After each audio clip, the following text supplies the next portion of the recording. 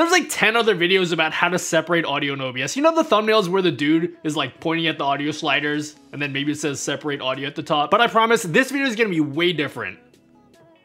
All these dudes are facing left and I'm facing right. Yeah, we are gonna talk about that plugin for OBS that you've probably already heard about, but I think this is a real game changer because this is my audio setup inside of OBS. I've got my game audio, my music, Discord, Chrome, basically all the audio for all my different programs separated out directly inside of OBS and not scrunched together as a single audio source like your audio might be. And you don't even need to buy anything. No expensive hardware, no confusing and overly complicated software, just a single OBS plugin. But here's the thing that most videos I feel are missing. Nobody wants their god-tiered gameplay to be interrupted because you have to tab out of your game and then use your mouse to control all of your sliders in OBS. You need some kind of physical interface to control all of your audio. So I'm going to show you how you can use your Stream Deck to control all your OBS sliders. Don't have a Stream Deck? That's okay because you can also set up these touchscreen sliders right from your phone and turn your phone into an audio mixer for OBS. Now, I know I said that you don't need expensive hardware, but do you guys not have phones?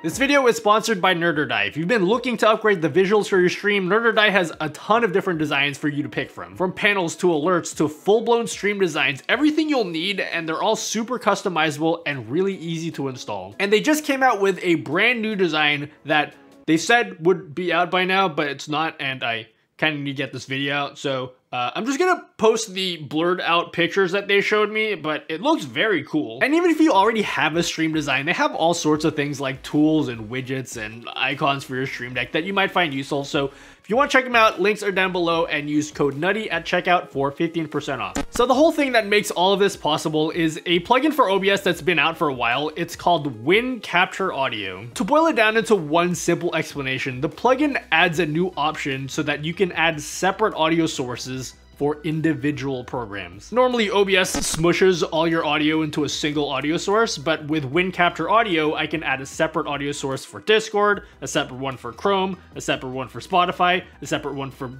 P-Hubs.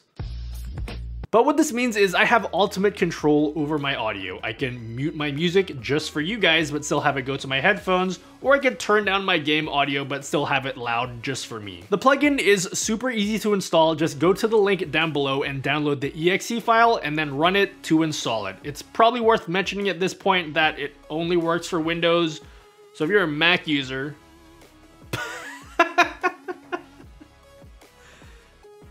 I don't know how to help you. When you next relaunch OBS, there will be a new type of source called an audio application output that you can add to any one of your scenes. Then in this window down near the bottom, you can click in this drop-down box and it's gonna show you all your different running applications, at least the ones that are outputting audio. In my case, I'll just select Google Chrome, then click the add button, and now you'll see a new audio source in your OBS mixer that contains just Chrome's audio. And this is really dope because if I play music inside of MusicBee, I'll still be able to hear it, but my viewers won't be able to at all. But as soon as I start playing Chrome's audio, they're only going to be able to hear what I'm playing inside of Chrome. And you can add as many of these audio outputs as you want. You could add a separate output for every single one of your programs, or you could add multiple programs to a single audio output. So you can put all of your games onto a single audio output and just call that game audio. Now, one neat thing that I would recommend is to add all your audio outputs to a dedicated scene. So that way you don't have to add like 5 different audio outputs to all your different scenes. You can just nest that one scene that contains all your different audio outputs. But now that your audio is separated out inside of OBS, you have a lot more freedom of how your audio is controlled. For example, you could have a BRB screen that just has your music's audio, and then your game scene that has just your game's audio. So when you switch back and forth between the two, you can only hear the audio sources that you've added just to that particular scene.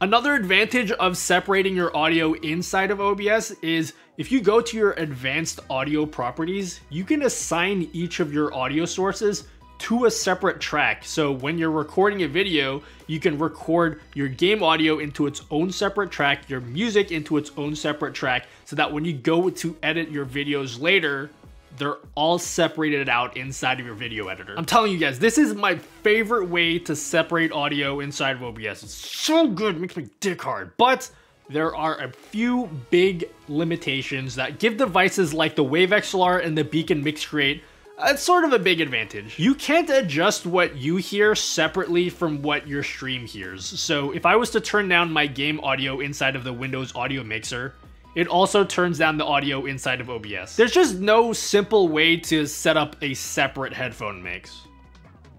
But that didn't stop me from coming up with a really jank solution. You can mute your audio just for you, but not for your viewers, by going into your Windows audio settings, scrolling down to the application that you want, and then changing the audio output to an output device that you're not using. In my case, I have this leftover virtual cable, and I just send my audio to the virtual cable, so that way I can't hear it anymore, but the stream can still hear it. This is totally stupid, but is it really stupid if it works? Now, obviously, you don't want to mess around with your Windows audio settings while you're gaming, because while you're gaming, you still need a physical interface for controlling your audio. So let's talk about the first solution, using a Stream Deck. I have made a page on my Stream Deck that is entirely dedicated to controlling my audio. And it's set up so each column represents one channel. So I got my browser, Discord, game audio, and music. So we'll walk through each of the 4 buttons that make up each channel. The top 2 buttons are used just for volume control, so I can raise or lower the volume just for that specific channel. And the way I did that is by installing a plugin for the Stream Deck called OBS Tools, which essentially gives the ability to adjust the volume of audio sources directly inside of OBS. So I just added 2 source volume adjust buttons and made one for raising the volume and then one for lowering the volume. And then the next 2 buttons are just mute buttons. The first mute button mutes the audio going out to my audience, and then the second mute button mutes what's going out to my speakers. That first mute button is just the regular mixer audio action that comes on everybody's Stream Deck. That just mutes the channel inside of OBS and therefore muting it for my audience. But that second mute button, this is where I use that super jank solution.